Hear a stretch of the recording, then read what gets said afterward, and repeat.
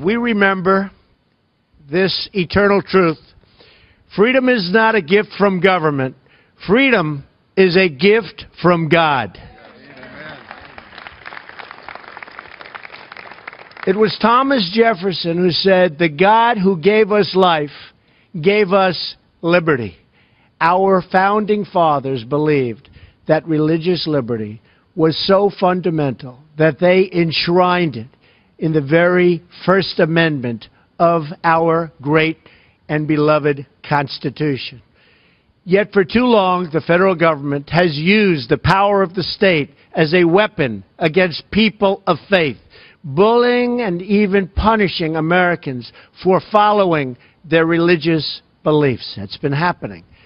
That is why I am signing today an executive order to defend the freedom of religion and speech in America, the freedoms that we've wanted, the freedoms that you fought for so long, and we are doing it in just a little while right over here.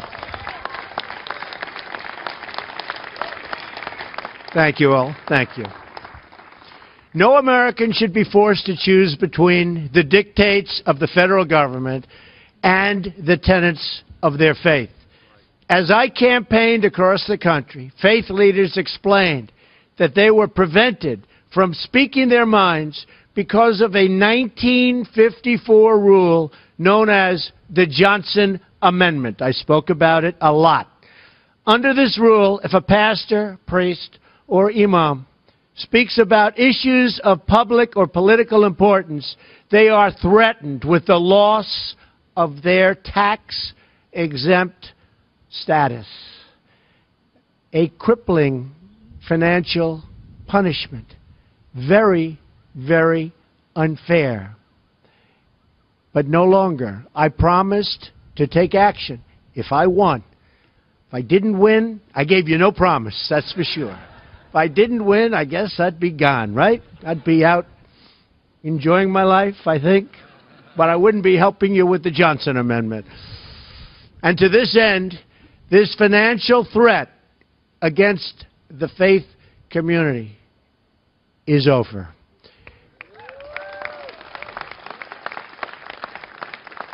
In just a few moments, I will be signing an executive order to follow through on that pledge and to prevent the Johnson Amendment from interfering with your First Amendment rights. And you're the people I want to listen to.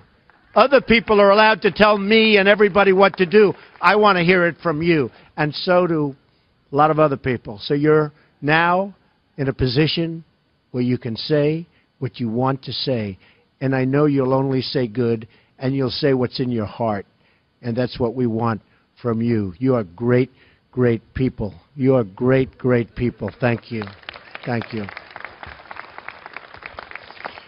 This executive order directs the IRS not to unfairly target churches and religious organizations for political speech. No one should be censoring sermons or targeting pastors.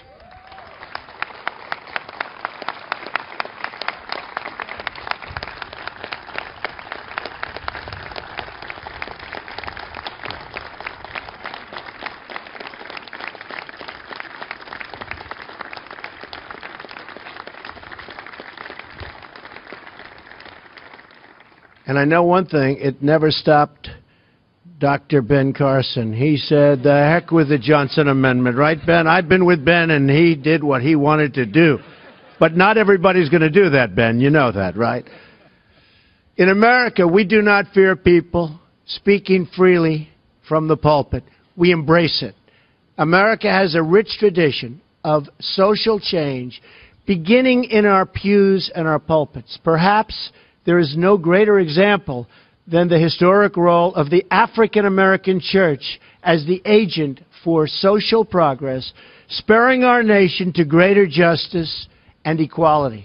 We must never infringe on the noble tradition of change from the church and progress from the pew. Thank you.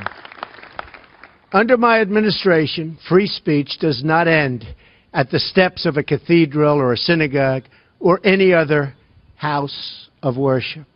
We are giving our churches their voices back. We are giving them back in the highest form.